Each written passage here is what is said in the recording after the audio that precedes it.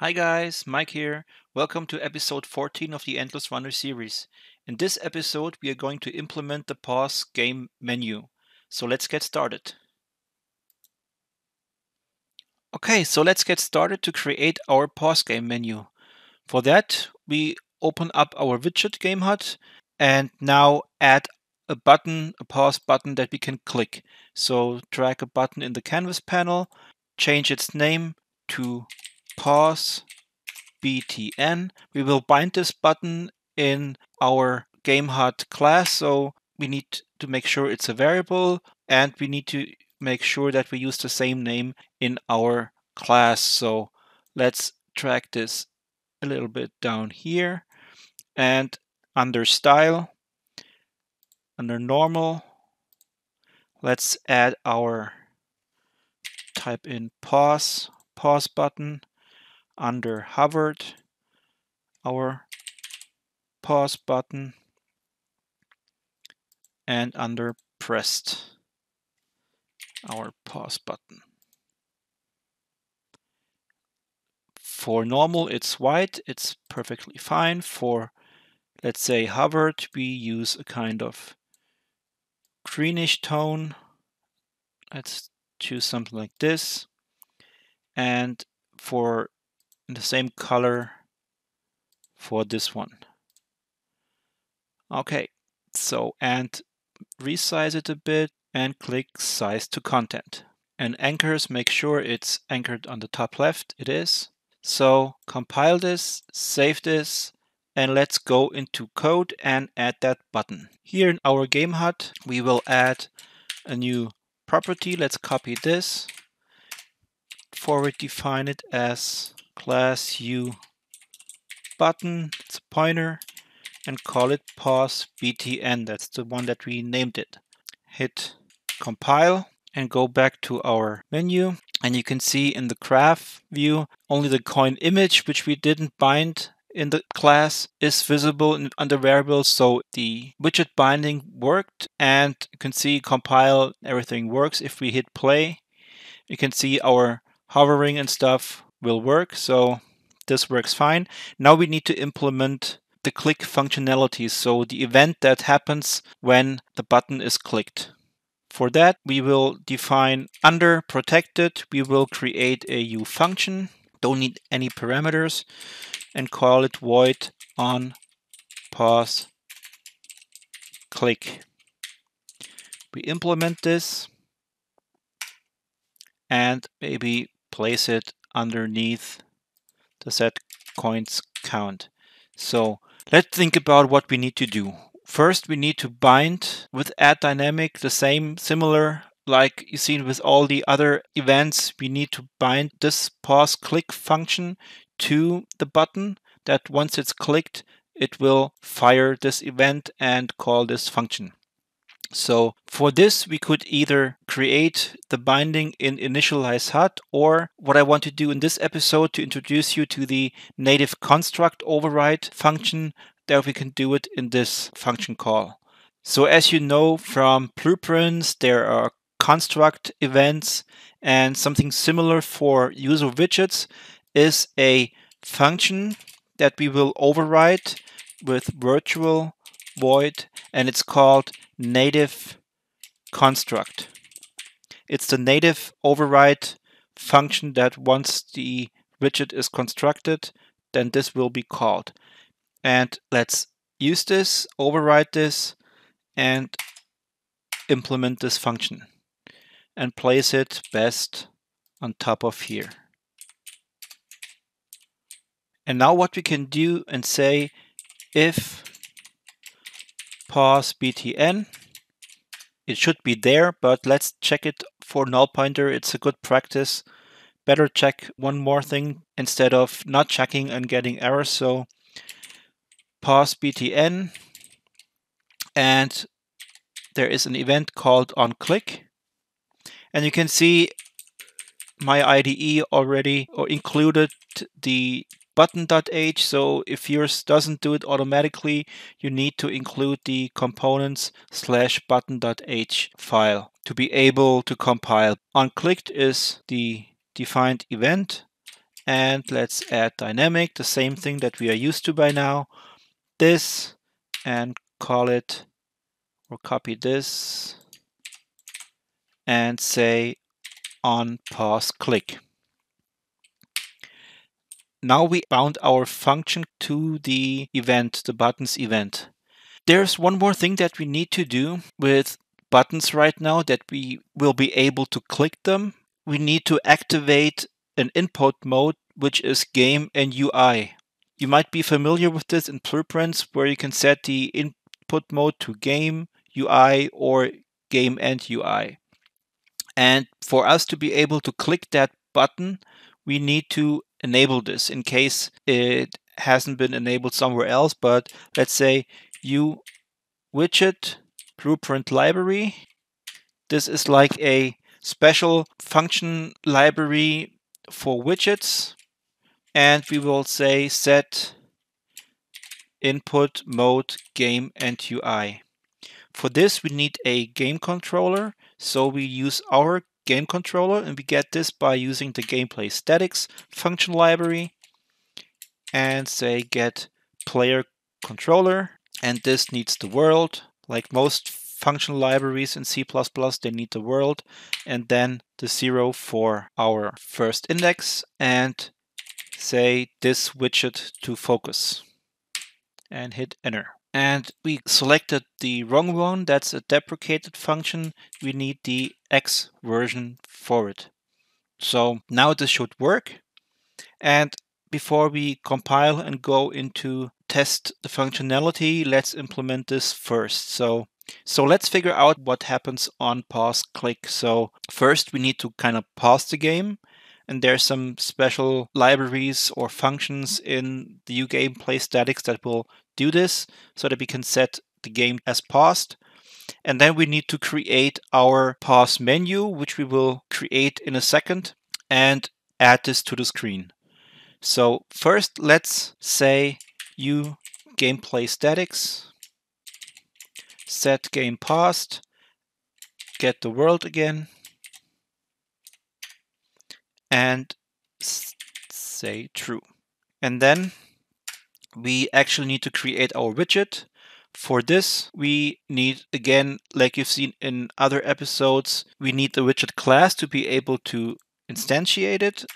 So let's copy this and make it edit anywhere.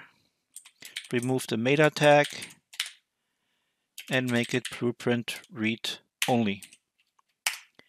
And call it T subclass of class UserWidget and call it Pause Menu Widget class. This we will set in the blueprints later on when we actually create our pause menu. And let's implement this so that we can actually really create the widget, but it won't happen because right now the widget doesn't exist yet. But let's implement the functionality first. So UserWidget, call it widget equals create widget, get the world, and use our pause menu widget class that we defined. And if the widget is valid, then we will call widget add to viewport. So this is actually everything that we need to do in our game HUD. So once the button is clicked, we will set the game to paused, create our widget, our pause menu, and add it to the viewport. And the pause menu itself will handle either continuing or restarting the level. So let's compile this and implement the pause menu next. So for testing purposes, you could actually add some log statements in here in the pause click and see if this works, but I will not do this time. So let's continue with creating our pause game menu widget. So let's go under UMG, right click user interface widget blueprint and call it widget underscore pause menu. Open it up and add 2 buttons to the panel. And let's give them a name. Call the first one continue btn and the other one restart btn. As I mentioned when we created the game HUD itself, that it's best practice to first create the blueprint widget, which inherits from the UserWidget class, get everything set up, and then create the class and use reparenting to reparent this widget to our special class. So let's have the restart button down here somewhere, the other one. So under, let's go with the continue button.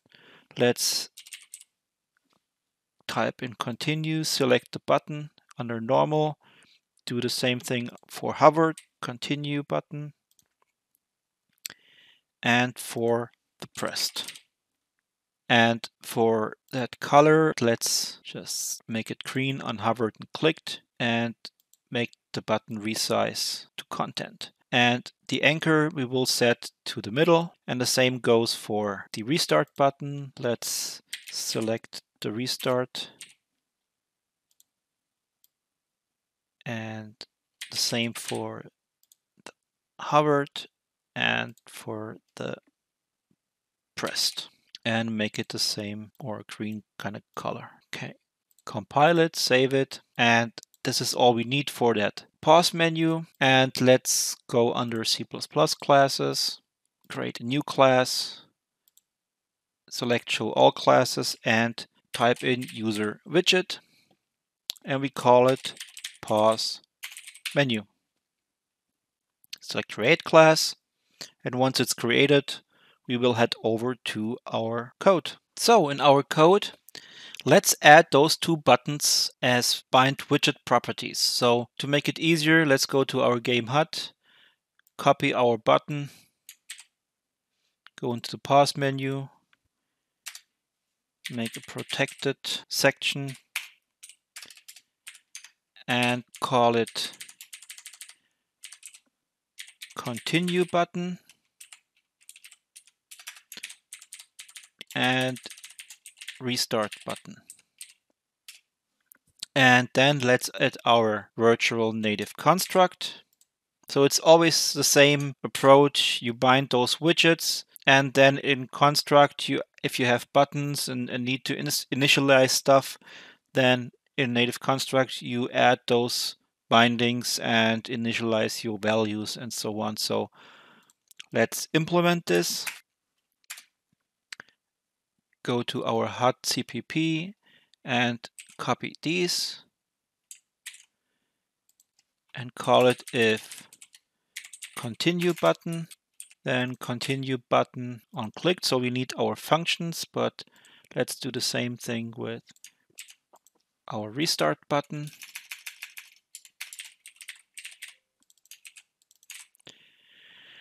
And let's define two functions first. So u function,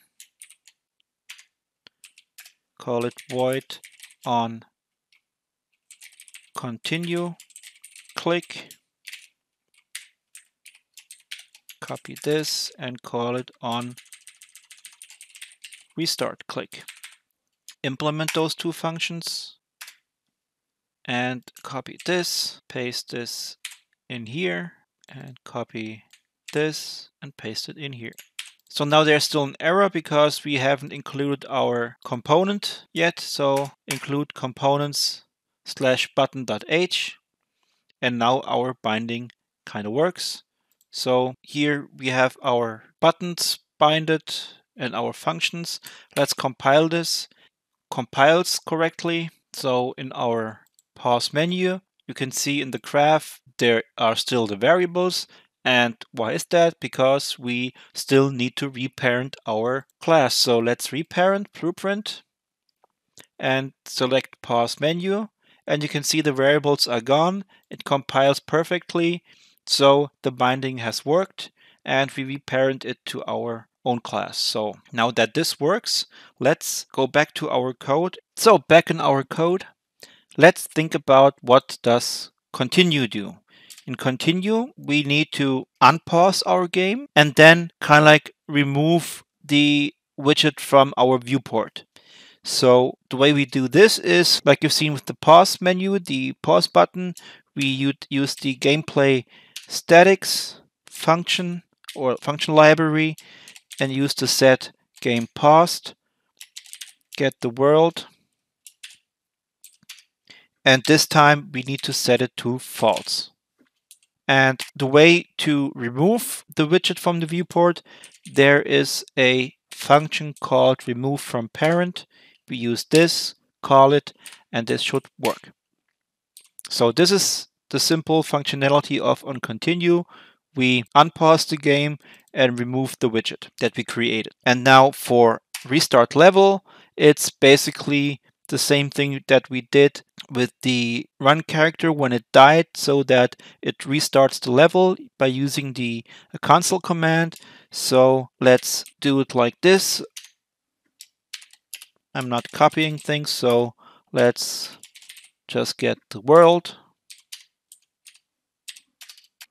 Check if the world is okay, but usually you don't need to use this, but it's good practice. I should have done it here as well, but let's do it in here. So, and use the uKismet system library, call execute console command, pass in the world,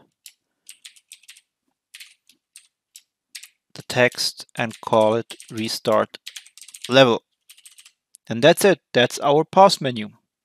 Let's compile and see if this works. It's compiled. So before we can test it, there's one thing that we need to do in our game HUD. As you can remember, we defined our widget class that we need. And so let's select widget pause menu, compile it, save. And now that we hit play and pause the game, you can see something weird happening. The menu works fine, but I think we didn't anchor the restart to the middle. But let's hit continue, it works. Let's hit pause again and restart, restarts the level. So let's fix those issues in the widget pause menu in the designer. And you can see it's anchored to the top left. Let's anchor it to the middle. And there's one thing I kind of want to mention. Let's go head back to code for a second. If we create in our game HUD, create our widget, of course, what we need to do is add a failsafe if is valid pause menu widget class. Then we will do all this. And of course, set the game paused as well. So in case we forget to set the widget class in the blueprint, then this won't happen and we don't get any errors. So it's just some safety measures for not getting errors and so on. So let's head over to our editor for the last time, hit play, hit the pause button, and you can see now they're aligned. We can continue, pause again, restart the level. So this works. So I guess that's it for this video. So thank you for watching. I hope you really liked this video. If you have any questions, please leave them in the comments below. I will gladly answer them. And please like, subscribe, and hit the bell to get notified when new episodes are coming out. This would really help me. So thanks again and see you in the next one.